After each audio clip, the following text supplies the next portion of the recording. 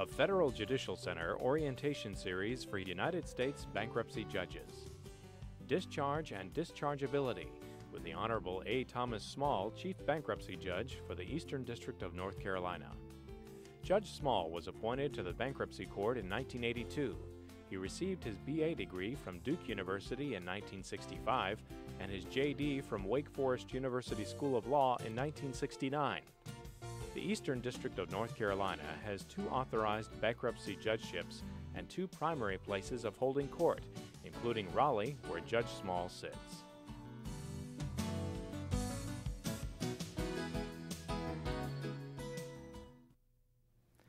Welcome to our session on discharge and dischargeability. Discharge is the heart of a debtor's fresh start. It's the primary reason that debtors file for bankruptcy relief. It's important, and it should come as no surprise that over 1/3 of all adversary proceedings involve either an objection to discharge under Section 727 or complaints to determine dischargeability of debts under Section 523 of the Bankruptcy Code. Today we'll be talking about the bankruptcy basics.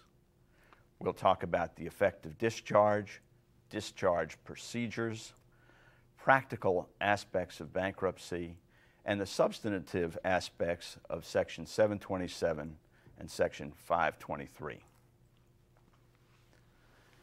Now, the effect of discharge varies, of course, depending upon the chapter that the debtor is in. A Chapter 7 discharge eliminates the debtor's liability for most pre-bankruptcy debts. That discharge, however, is subject to the exceptions set out in 523 of the Bankruptcy Code. The Chapter 13 discharge is broader, and it's more generous to the debtor. Not all of the 523 exceptions are applicable to the Chapter 13 discharge. Debts that are not discharged in Chapter 13 include alimony and child support. Long-term debts that mature after the completion of the plan where the debtor is curing defaults that occurred prior to bankruptcy. Fines and penalties and judgments arising from drunk driving are also not discharged in a Chapter 13 case. In Chapter 13, the discharge comes at the end of the case, after the debtor has completed all of the plan payments. And what are discharged are those debts that are dealt with in the plan. If the debtor proposes to pay 60 cents on the dollar to unsecured creditors, the remaining 40% is forgiven. In a Chapter 11 case, the discharge comes upon confirmation, before all the plan payments are made. All debts that arise before confirmation are discharged. The 523 exceptions apply to the Chapter 11 discharge. If the debtor is an individual, if the debtor is a corporation, the 523 exceptions do not apply. As a general rule, the discharge will not affect the obligations of third-party non-debtors, guarantors, co-makers. Their obligations are not affected by the debtor's discharge. Also, the discharge does not affect otherwise valid liens. Of course, a trustee can avoid liens under the trustee's avoiding powers. A debtor can avoid liens under Section 522F, but that takes an affirmative act. The discharge by itself does not affect otherwise valid liens. Let's talk about the discharge procedure. Discharge and dischargeability actions are adversary proceedings, and all the formal requirements of adversary proceedings apply. There's got to be a filing fee, a complaint has to be filed. These are core proceedings which the bankruptcy judge may hear and determine. The bankruptcy court has exclusive jurisdiction over complaints filed under Section 727, objections to the debtor's discharge. Also, the bankruptcy court has exclusive jurisdiction under 523A2, A4, and A6, where complaints objecting to the dischargeability of specific debts. The bankruptcy court, however, has concurrent jurisdiction with state courts with respect to complaints filed under other sections of 523. That means if you've got an obligation and the issue is whether or not it is an obligation that is alimony or child support, either the bankruptcy court or the state court can make that determination. Well, what if you have a dischargeability issue under A2, 4, or 6 where the bankruptcy court has exclusive jurisdiction, and a state court has already decided that issue prior to bankruptcy?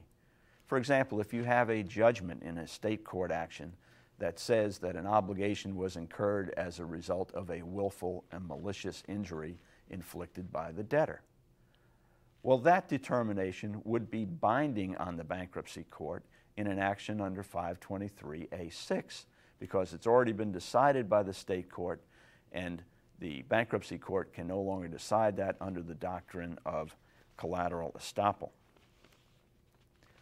Most Chapter 7 debtors get their discharge, but discharges like stretched ski pants are not for everyone, and creditors have an opportunity to file objections to the discharge.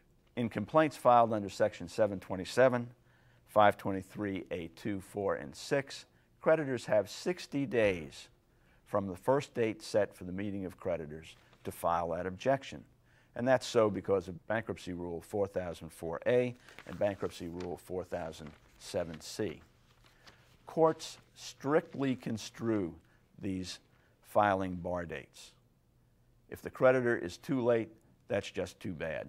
Even if the creditor has a pretty good excuse, and if the creditor has a pretty strong case to have the debtor's discharge denied, if the complaint is filed too late, the debtor's discharge will be granted.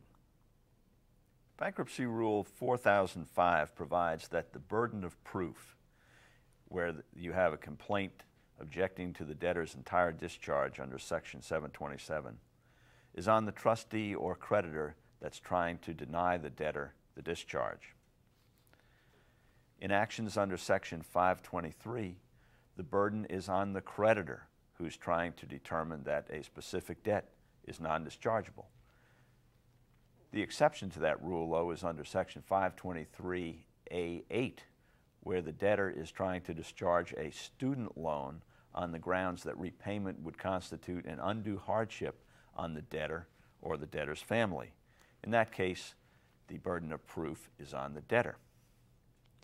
The standard of proof in actions under 523, according to a Supreme Court decision in Grogan versus Gardner, is preponderance of the evidence.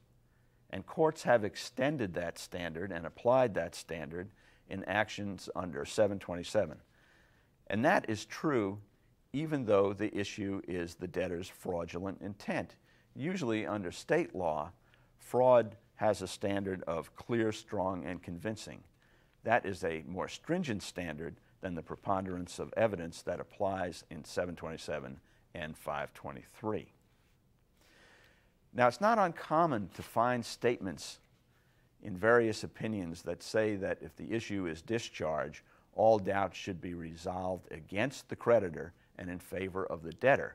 That's because of the fresh start policy. Well, don't be misled by those statements, because the clear trend, at least at the circuit level, is that debtors are having a more difficult time getting their discharges granted. You'll find cases that say that these issues should be construed against the creditor, but in the same case, the debtor's discharge will be denied. Now I'd like to turn to two practical problems you may face when you try discharge and dischargeability proceedings.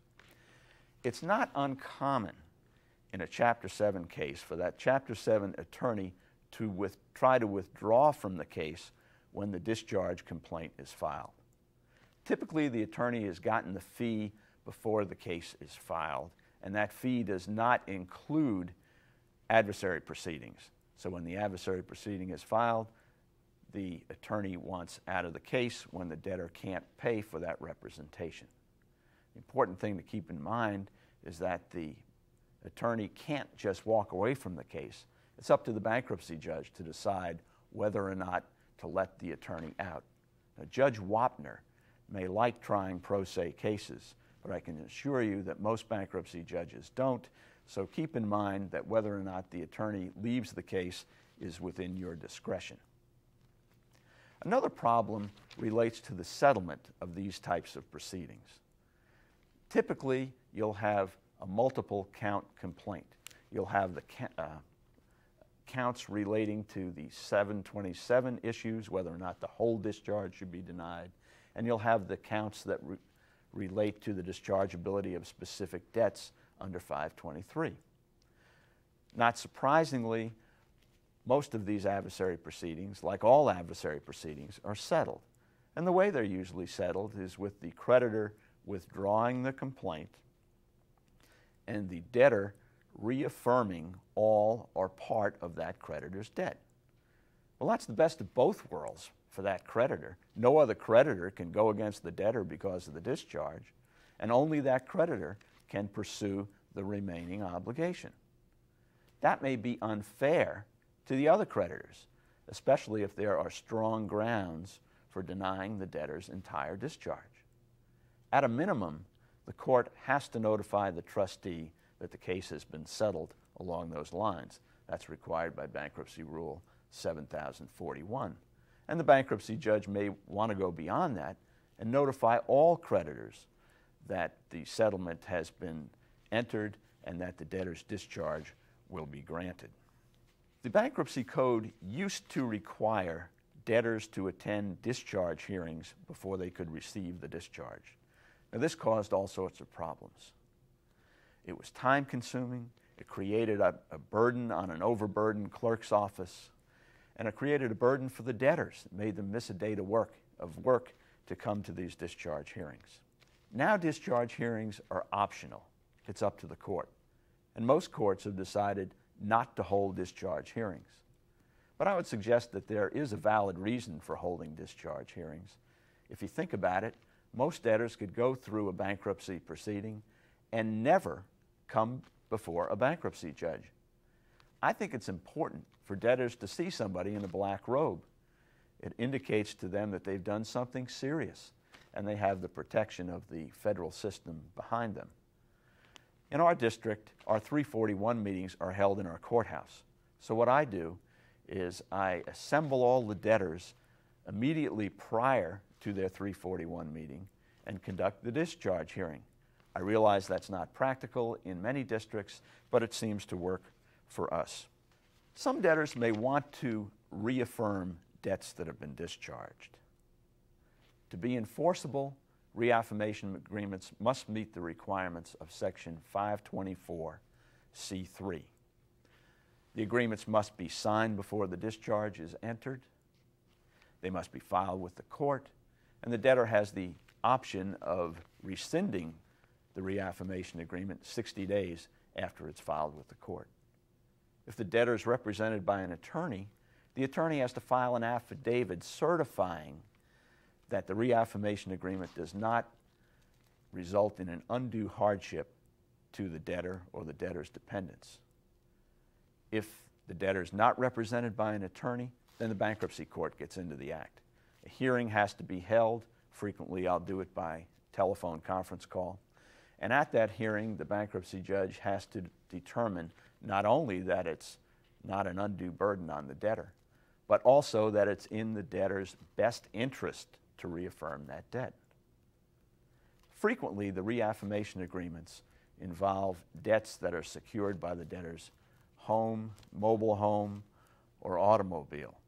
And there are some circuits that hold that a Chapter 7 debtor must reaffirm the debt before they can keep the car or the mobile home or their home. There are other circuits, however, like the Fourth Circuit, where I sit, where the debtor does not have to reaffirm the debt to keep the automobile. As long as the payments are current, the creditor is not able to repossess that collateral. And if you're in a district like that or a circuit like that, it really doesn't make sense, and it's not in the debtor's best interest to reaffirm those obligations. Let's turn now to the substantive aspects of Section 727. 727A1 provides that only an individual in Chapter 7 can receive a discharge. That's true also in Chapter 13 cases, but for a different reason. Of course, only individuals can be debtors in Chapter 13. In Chapter 11, both individuals and corporations get a discharge. Probably the most important subsection of 727 is 727A2. If within 1 year of bankruptcy, the debtor, with the intent to hinder, delay, and defraud creditors, transfers, destroys, mutilates, or conceals property, the debtor's discharge should be denied. Well, what if the debtor transfers all of the debtor's non-exempt assets to exempt assets on the eve of bankruptcy? The courts are divided on this issue. Some courts take the position that the sky's the limit, anything goes. Pre-bankruptcy planning is perfectly legitimate. Other courts take the position that if you're too aggressive in your pre-bankruptcy planning, then your discharge can be denied. And I think bankruptcy judges are pretty much evenly split on that issue. The legislative history to Section 522 says that it is not fraudulent per se to transfer non-exempt assets to exempt assets on the eve of bankruptcy. But you'll find many cases, while citing that legislative history, will deny the discharge to the overly aggressive pre-bankruptcy planner under Section 727A2. The 1 year time limit is important in 727A2. If a transfer is made outside that 1 year period, the debtor gets the discharge. So if a debtor transfers his residence to his mother-in-law, waits a year and a day to file the bankruptcy petition, is he home free? Maybe not. There's a doctrine called continuing concealment that several circuits have applied. And that doctrine provides that it makes no difference when the transfer was made. If there is a continuing concealment, then the debtor will lose the discharge under 727A2. Now 727A3 and A5 pretty much go hand in hand. A3 provides that if a debtor conceals, destroys, or fails to keep records, the discharge is denied. A5 provides if the debtor does not satisfactorily explain the loss of assets, the debtor's discharged and denied. A good case that discusses A3 and A5 is the In re Dolan case. In that case, the debtor used what I refer to as the high man defense. Mr. Dolan was a cocaine addict, and his defense was, "Your Honor, I couldn't keep records because I was too high, man." The Sixth Circuit, however, didn't buy that, and Mr. Dolan's discharge was denied. What kind of records does a debtor have to keep? Well, of course, it depends upon the specific circumstances of the case. If it's a complicated case, the debtor's records will have to be more detailed and more complete. Under Section 727A4, a debtor's discharge is denied if the debtor gives a false oath, makes a bribe, or withholds information. What constitutes a false oath? Well, it's got to be materially false, given with intent to deceive, and it must relate to the debtor's assets. A reckless indifference to the truth has been held to be tantamount to fraudulent intent for purposes of 727A4. The provisions of 727A6 and A10 are pretty self-explanatory, so in the interest of time, I won't go over those. But before we leave 727, I did want to mention the bankruptcy judge's obligation to report crimes under 18 U.S.C. 3057A. If a bankruptcy judge has reasonable grounds to believe that a crime has been committed, the bankruptcy judge has an obligation to make a report to the U.S. attorney. The report can be in writing. It can be an oral report. Of course, if you've got an obligation to make a report, you want to be sure that you document the fact that you've made that report. You've got no obligation to tell the party that you're complaining about that you've made the report, and you've got no obligation to give advance notice that you're going to make the report. trustees have the same obligation that the bankruptcy judge has to report crimes to the U.S. attorney. And there may be situations where it is better for the trustee to make the report than for the bankruptcy judge to make the report. For example, if the litigation is still going on, if the dischargeability litigation is still going on, the judge could be criticized for not being impartial if the judge made a report prior to hearing the case that a criminal act had been committed. Let's turn now to the exceptions to discharge under Section 523. 523A1 provides that certain taxes are not discharged. Current taxes, taxes where there's been no return filed or a fraudulent return filed. Section 523A2 is probably the most used section of 523.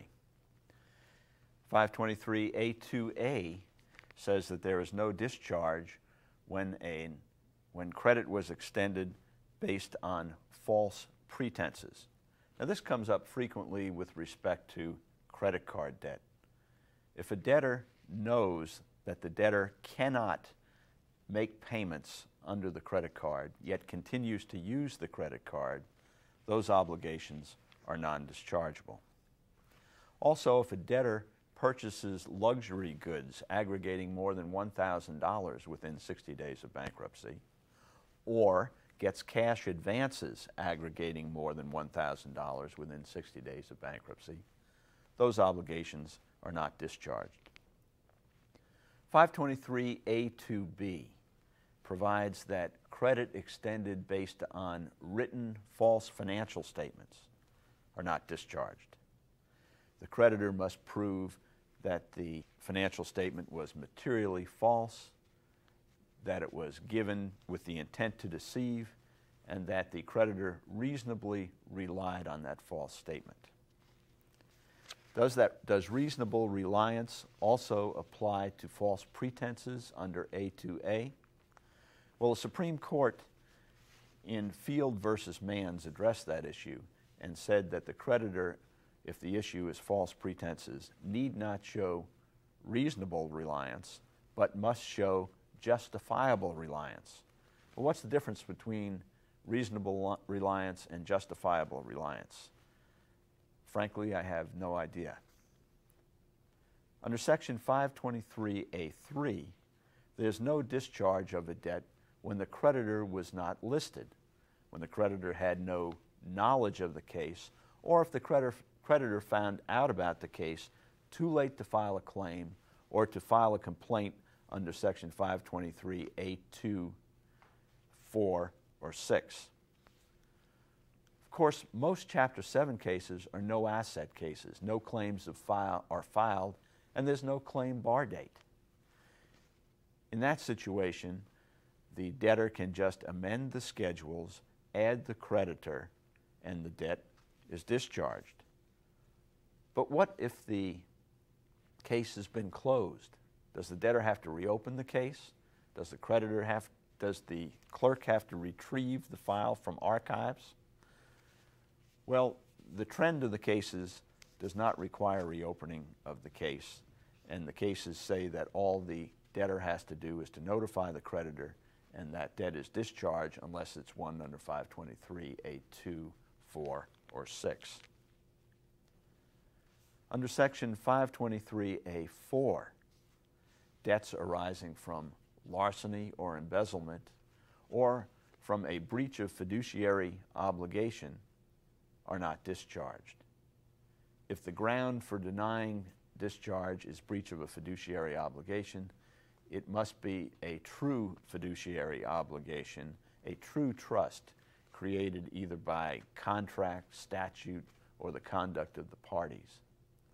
A mere breach of a constructive trust is not enough to deny the dischargeability of that debt under Section 523A4. 523A5 deals with debts in the nature of alimony and support. And you'll have a lot of these cases, and I think you'll find that they're probably the least pleasant to try. The crucial issue is what was the party's intent when they entered into that divorce settlement.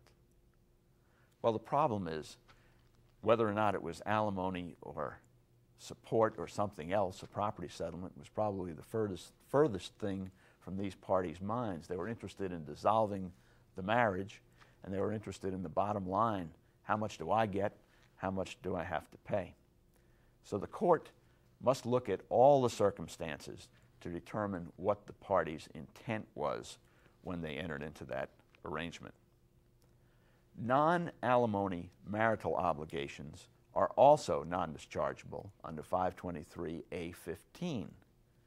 The exception, though, is where the debtor has no ability to make those payments and where the debtor's discharge is more beneficial than the detriment to the spouse or the debtor's dependents.